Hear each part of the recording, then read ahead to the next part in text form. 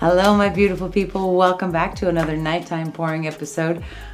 We just finished our Mardi Gras Bling It On parade last weekend and it was so much fun, and I really enjoyed watching all the different artists, and their creativity was just off the charts. It was so cool. One of those artists in particular, Tiffany Remijn, was amazing, and she did this multimedia piece with a kind of a Dutch pour blowout with a mask, and it was just really pretty. And something about the way that she was using the hairdryer, just kind of like, it felt really right to me. And I was like, oh, that's what, so I kind of want to try that tonight. You guys that know me know Dutch pours are not really my thing, and thin paint is not really my thing, but I really want to give this a try and see how it goes. I'm not using a mask like she did, but I might leave some negative space, and maybe we might put a stencil on there later on or something. I don't know, we'll see. But let me show you the colors and what I'm using real quick and we'll get started. This is a 20 by 20 inch gallery wrapped canvas from Artist Loft. I have taped the back and put my push pins in. And I have painted my sides and edges with my Dioxizine Purple. I'll just show you the colors right now. First of all, we are using this mysterious color again that my friend Gina DeLuca gave me a recipe for. This one is DecoArt Americana Decor Metallics in Emerald Green and Deep Sapphire. And I started with the emerald green base and mixed the deep sapphire until it got the color that I wanted. Very pretty. This is not super thin. It's very thin for me, but it's not super thin for everybody else on earth. But that's a beautiful color, and I love the way that it dried in Bon Temps. That was such a fun pour, and it was outside of my comfort zone to embellish it and use the liquid glass on it, but I'm so happy that I did because it was beautiful. I'll link that one for you up here also. So that's our mysterious. The next one we're using is Emerald Green by itself. So this is really pretty, and I actually really like the contrast between these two together. I think that's going to be beautiful. Okay, next we have, where is it? Here it is. DecoArt Americana Decor Metallics in Sterling Silver. Very pretty. So that's our Sterling Silver. And I'm also using my favorite DecoArt Americana Decor Metallics in 24 karat gold. Everything is mixed with Liquitex Gloss Medium and Floetrol tonight, partially because I wanted it kind of thin, and I didn't want to thin out mix that much. So that's the 24 karat gold. And then this is the color that I'm super excited and happy about. This is DecoArt Americana Decor Metallics in Obsidian with just a little tiny drop of Dioxizine Purple in it. And it is so pretty. Just beautiful. I love that kind of gunmetal grayish, but with the warmth of the Dioxizine Purple. Just really beautiful. I love that. Kind of raven colored, if you will.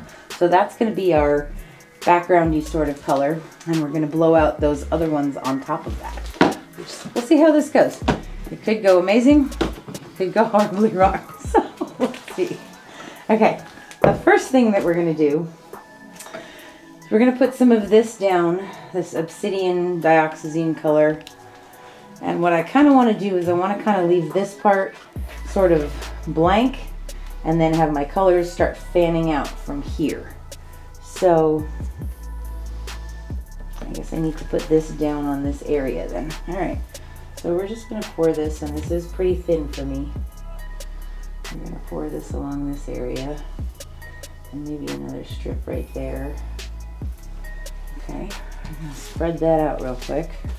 That's such a pretty color. Okay, so this is why I use Dioxizine Purple on my edges and my sides. I think that's the same mixture as well.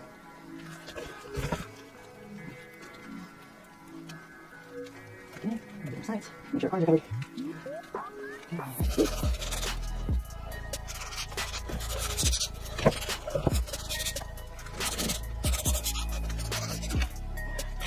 covered. Alright, now what Tiffany did, I've heard called the Choas Technique, where they just kind of drizzle the colors, and this is where I think I figure out that my paints are probably still a little thick. But that's okay, I don't care. Okay. So we're just literally going to lay down the colors on top of here. And I said I was going to leave that corner blank, and I didn't, huh? Okay. Some gold. Some emerald green.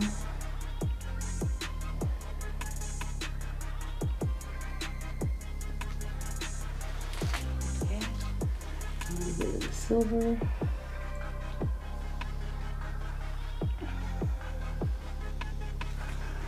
Okay. And I'm going to take a little bit of this, and I'm going to put some right here along the edge. No mysterious? That's the first one I put down. So we can put some on top too.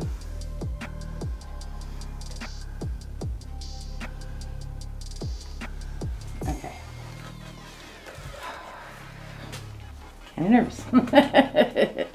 All right, we're going to use my little pinky Yeeho blow dryer buddy thing. Are you ready, husband of awesomeness? Yes, my love. Here we go.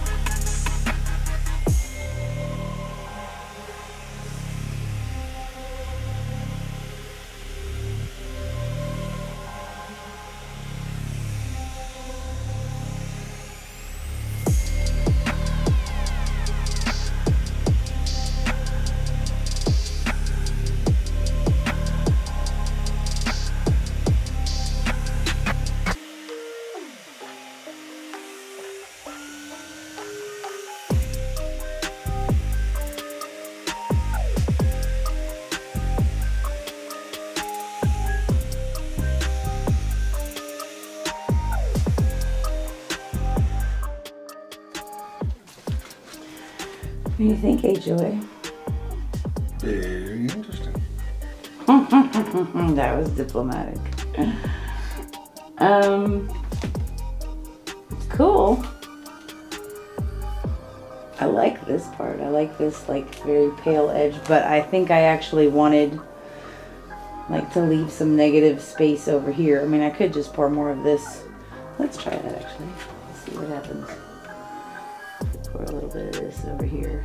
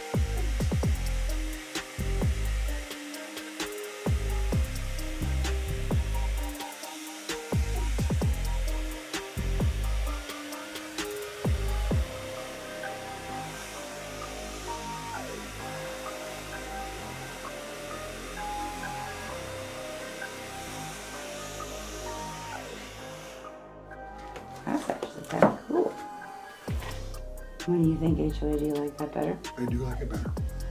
So do I. So do I. Very cool. A little bit of paint over here. You wouldn't have more control with the big guns? The big gun? You certainly have more power. Well, maybe, but I didn't want to use that one tonight.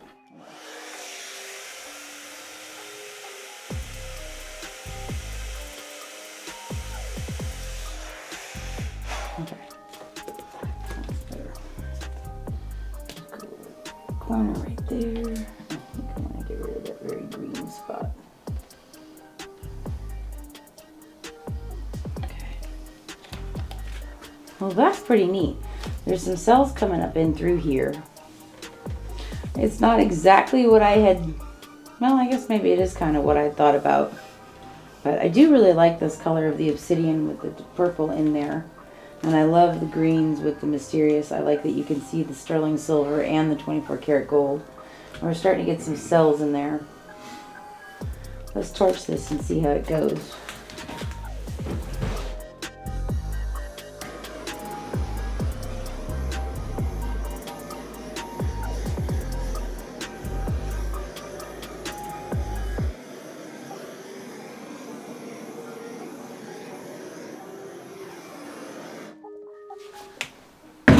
Okay.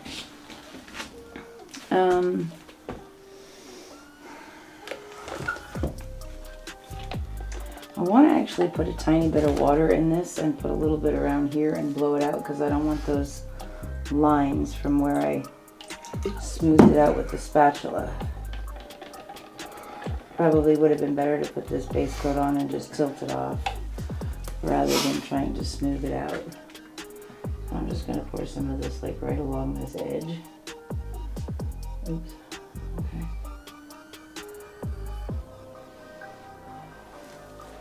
And then we're going to blow that out.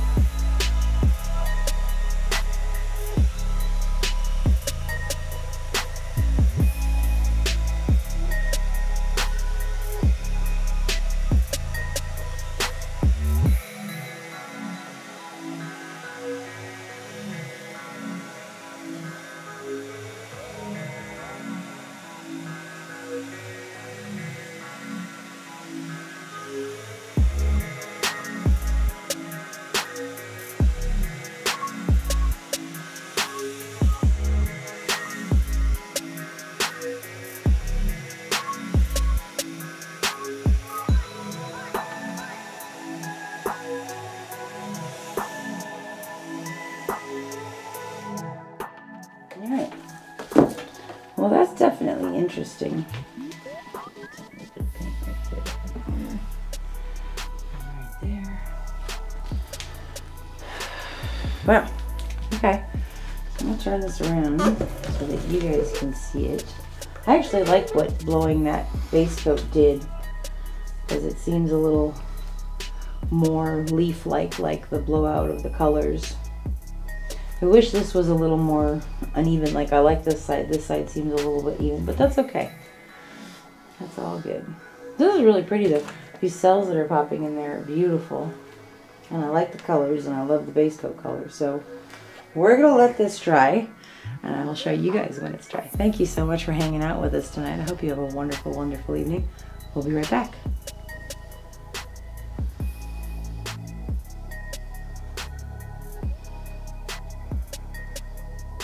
really like that right there. That's really cool.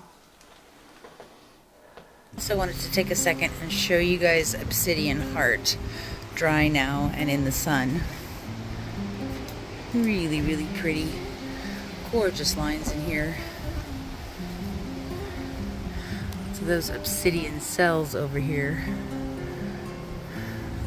that at the time I did not like, but now I kind of do. I love these up here with a little bit of gold on them. The corners, I don't know. I think it was a good idea. Execution, well, I mean, I don't know. This one looks kind of neat. So they do kind of blend in a little bit more. And I'm glad I followed the natural shape that was there and didn't just do them all exactly the same. Would I do it again? I think I might do it differently next time. And I actually have a couple of ideas that I want to play with. So anyways, I just wanted to show you this one completely dry and in the sun. So this one was Obsidian Heart. That's a 24 by 24. There we go. So we're gonna try this since there's some sun on this spot. This is our Tiffany inspired blowout. This is the one we had the obsidian background mixed with the Dioxizine Purple. Looks really, really cool. I love that emerald green, that mysterious in there, and this is all kind of glowing and beautiful and sparkling with the 24 karat gold in there and the silver. And then over here in this corner where it had left some of that negative space, I went ahead and used this little Piggy Pigments in Lagoon. And I think I used velvet in there too, but that was like the first layer, so I got covered up. But that looks really cool. Very pretty, kind of bubbling off into this little blowout up here. So sort of a flower, almost. I mean a flower. But really, really fun. I haven't put any kind of varnish or anything on this one, and it did use the Liquitex gloss gel. So it is kind of raised and 3D, which is kind of cool. My brother came over and he was like, whoa, that's neat. I love that. So that was really fun. That was filigree, the other one, the big mandala that I did.